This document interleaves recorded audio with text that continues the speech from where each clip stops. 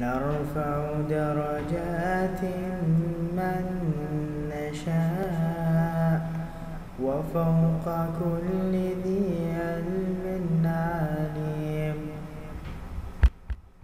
طيب انا طبعا زي ما احنا في البداية ولسه ما دخلنا عند الاهتزازات والموجات وهذا، ولسه احنا بس في الاستطالة.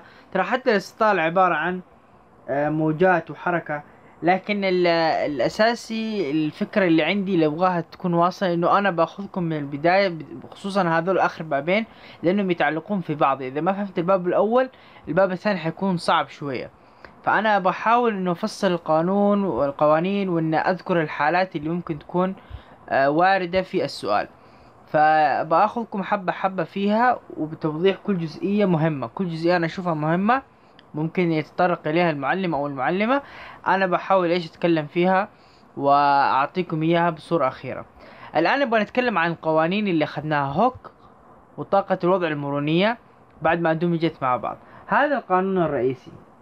نبغى نعرف القوانين اللي نستخدمها لما تكون عندي في الحالات المختلفة، في الحالات المختلفة. وهذا قانون هوك اللي هو F يساوي K، طبعا بدون سالب لأن السالب معناها أن القوة راجعة للأعلى وراجعة لليسار، لأن احنا عارفين عفوا راجعة للأسفل وراجعة لليسار، لأننا عارفين الأسفل في النظام الإحداثي أن الأسفل سالب واليسار سالب.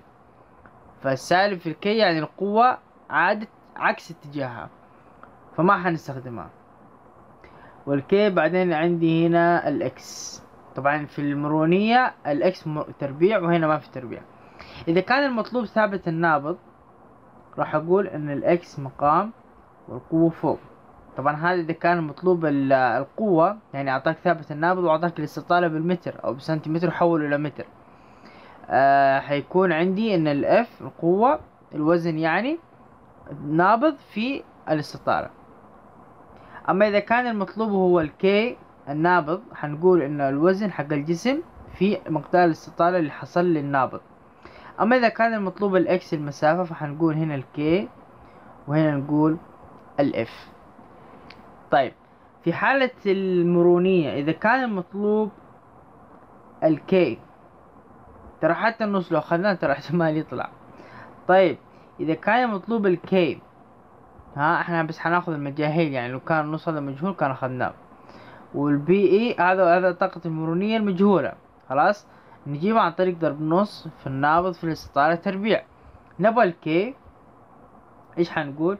حنقول نص، طبعا النص قيمة ثابتة ما تتغير معاك في الاكس اللي هو الاستطالة تربيع، وهنا يجي عندي طاقة الوضع المرونية.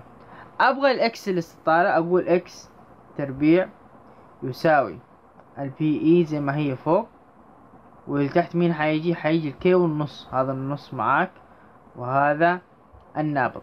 طبعا السؤال هنا ممكن الناس تقول ان الناتج لو طلع لي هل يطلع لي بالتربيع؟ لا ما يطلع لك بالتربيع، ان طلع لك واحد او ان طلع لك اثنين ربع الاثنين ويطلع معك 4. اذا هذا هو مقدار الاستطالة التربيع. شوف احنا اخذناه تربيع هنا، والله اعلم ان التربيع نحطه بعد ما نجيب الناتج، لان الاكس ماخوذة على انها اكس تربيع، المجهول هو اكس تربيع يعني الطول مربع الطول.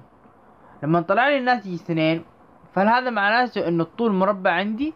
لا طبعا، معناته لازم اعوض الاثنين في الاكس ويصبح عندي 2 تربيع ويطلع عندي الناتج بعدين. لا تنسوا التربيع، هذا يعتبر قيمة مجهولة. لما طلع عندي الاكس تربيع يساوي مثلا 4، هذه معادلة رياضية تمر علينا كثير دائما. فاجلس اعوض الاربع في الاكس، اقولها 4 تربيع ويطلع معي 4 تربيع 16.